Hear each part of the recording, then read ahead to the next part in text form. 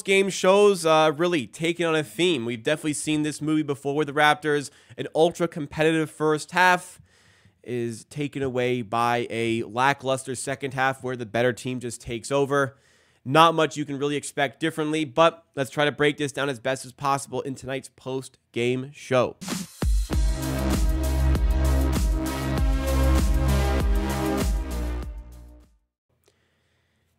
We do content like this for every Raptors game, so if you like what you see, make sure you're subscribed to the channel and drop a like as well to support the content. But we're running out of words here for these post-game shows.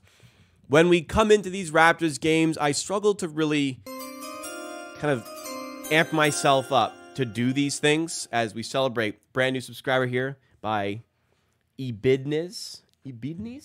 Thank you so much for subscribing. I struggle to come into these games to hype myself up to watch this team right now. Guys are injured. Obviously, if the team is healthy, things are going differently. But it's 7 losses in a row. And yes, for the grand scheme of the season, overall standings, like losses like this are good. 7 losses in a row have the Raptors now equal with the Memphis Grizzlies in the NBA standings. That's great as far as keeping the pick is concerned. The top 6 protected pick sent out to the San Antonio Spurs. Just watching the games happen, especially a game like this where a lot of the more intriguing young players in the team don't really play well. It's tough. It's tough to stomach. It's tough to sit through, but we do it. And this one, I've sat through enough of it. There's 3 minutes left. The Raptors are down by 20 points to the Orlando Magic. And yeah, I don't really feel like watching anymore. Tonight, the Raptors down by 5 at halftime. Ugly third quarter. Not so great fourth quarter. Going to be a blowout. Friday against the Magic, Raptors down 2 at half. End up losing by double digits. Wednesday, Raptors up 16 in the first half. Up at halftime against the Pistons. Blow the lead, lose by 9. Monday, up by 22 against Denver. Up at halftime.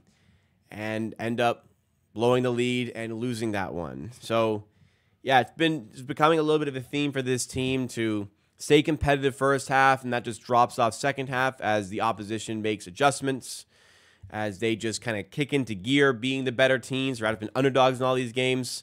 And, yeah, watching it, I don't know. Watching them unfold, I'm not really seeing anything glaring that it feels like the Raptors are not doing, you know? It's not like there's anything in particular I'm seeing that they're doing overly poorly. That is something that they can manage. There's a gulf in class right now between these teams. Orlando are in pretty good playoff positioning right now. They're the better team. They are a stingy defensive team.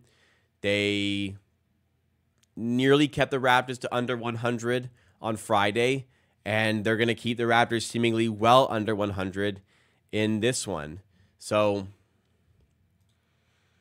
tough matchups, tough everything, and it's like going to spin like this for large parts of the rest of the season. The Raptors entered tonight with the 10th most difficult remaining schedule, and that's great from a draft pick perspective, but as we stomach the final 15 games, including tonight, 14 games after this one has been officially concluded, yeah, as we try to kind of stomach these games for the rest of the season, there's going to be some tough ones. There are going to be some tough watches, but hopefully along the way, the Raptors can maintain at least some level of competitiveness.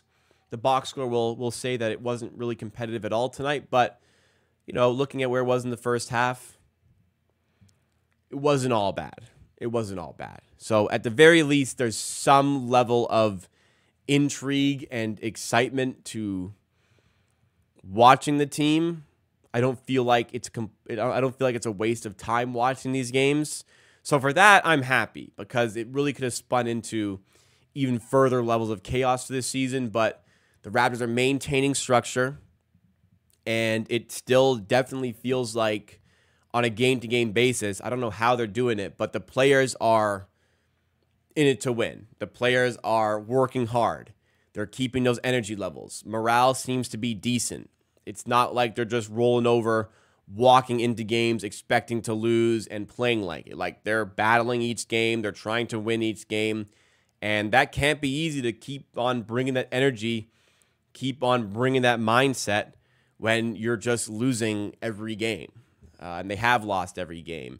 And it does feel like no end is in sight for the near future for that losing streak. If we look at the upcoming games here, Wednesday against the Kings in Toronto, probably 8-point underdogs in that one. Friday in Toronto against the Thunder, probably 9, 10-point underdogs there. And then the second night of the back-to-back, you go to Washington. Washington are not good and they're tanking, but honestly, like, Washington's probably favored there. That's winnable, but you're probably still an underdog. The Monday game against the Brooklyn Nets, after that, at home, you might be an underdog there slightly as well. Like, they're winnable, but you still might be underdogs. It's very realistic. The Raptors are underdogs in every game for the rest of the season, so I don't really know. Like, they'll probably pick up wins here and there, but they probably won't be getting many along the way, and that might be a good thing.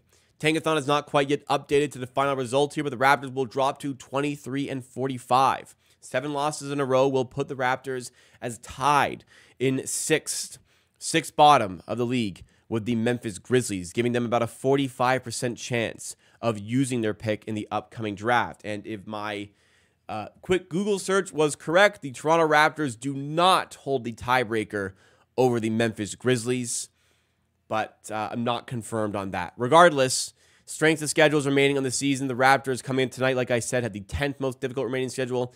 Grizzlies had the 16th most difficult remaining schedule as the game wraps up here with the Raptors losing by 15 points in the end. And like I said to start off, kind of a shame when like the players you really want to get a look at actually don't play well. Abaji had 7 points in the first quarter, but only 2 in the remaining 3. Kelly Olynyk started pretty well, and it's not really a whole lot he can do, but 11 points for him. Gary Trent, decent night, 6 of 12 from the field, 2 of 6 from 3. Missed his first 4 3-point attempts, but got him back. 15 points, 5 rebounds, 3 assists, 2 steals, and a block for Trent. I can't really be upset with that stat line. Quickly, though, tough night. This is a guy you really want to get a good look at and see some improvements, but just an off game here.